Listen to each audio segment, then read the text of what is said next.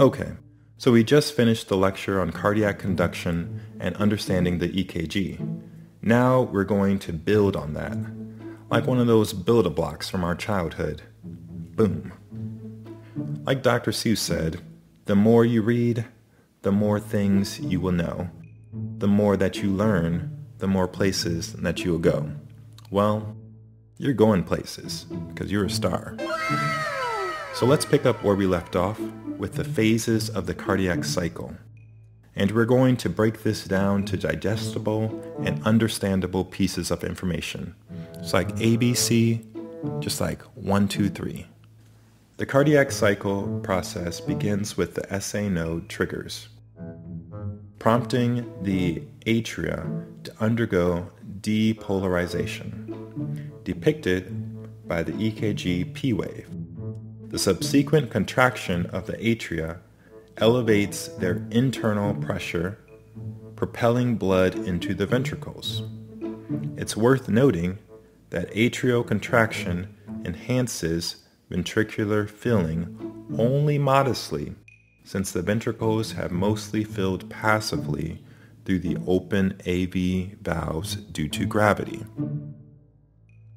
As the contraction of the atria concludes, the pressure within them diminishes, changing the pressure differential across the AV valves and leading to their closure.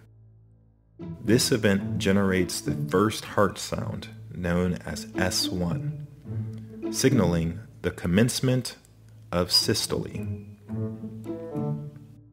Concurrently, the QRS complex on the EKG indicates the ventricles are midway through depolarization, beginning their contraction and swiftly increasing internal pressure, as we can see here.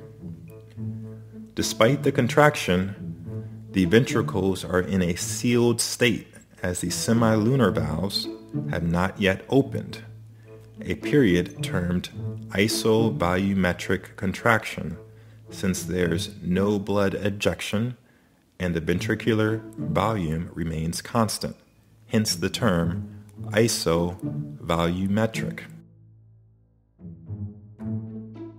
The ventricles then proceed to the phase of rapid ejection as their internal pressure surpasses those in the aorta and pulmonary artery, prompting the aortic and pulmonary valves to open, allowing blood to be propelled out.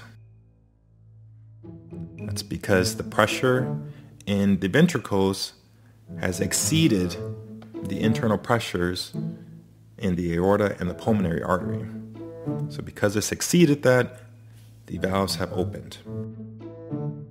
With the onset of ventricular repolarization, as indicated by the T wave, the pressure within the ventricles starts to decline, diminishing the force with which blood is ejected.